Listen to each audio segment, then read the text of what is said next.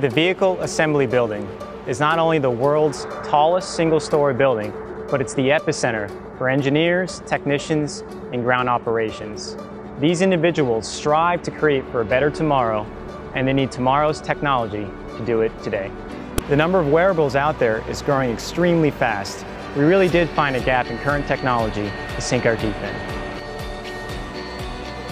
in. We've learned that we need a high-quality communication device. In my 30 years as an engineer out here, I don't think I've seen a project progress faster than this IDEAS project. This is a device built for the user. If they don't love it, we won't feel like we've done our jobs.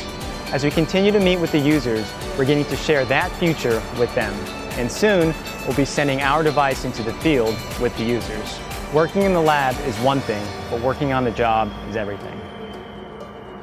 To my knowledge, there is nothing like this out there. It's very specialized for this industry. I'm very excited about the IDEAS project that we're working on. It's ballooning, and I can see it being a revolutionary technology.